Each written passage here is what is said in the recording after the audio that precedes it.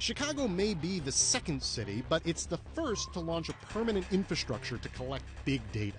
This network of environmental sensors will measure temperature, humidity, light, sound, and cell phone signals. All from these metal fixtures mounted on lampposts along Chicago's famed Michigan Avenue, as well as in other locations. The project is being dubbed Chicago's Array of Things.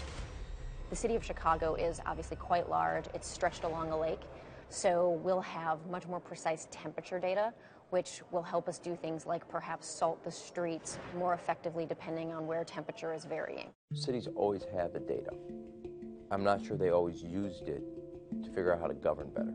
The first 30 will be installed this fall, with the plan to have 500 sensors in place over the next 2 to 3 years. We analyzed certain data and we realized you could do something on a proactive basis rather than a reactive basis. Rather than when it gets worse, then you try to slam it down.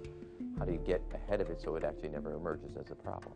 Because the city is very concerned about its architecture, it was very important to us that we make sure that we put up something that is aesthetically pleasing. The inside is actually comprised of primarily commercially available components. We wanted to make sure we didn't create something that wasn't sustainable or, frankly, repeatable by other cities. So a lot of the technology components inside can be purchased essentially off the shelf.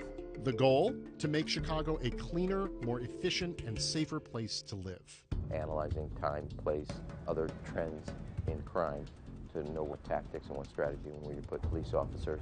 Sometimes the record of government trying to work with technology, healthcare.gov, isn't always sterling. Sure.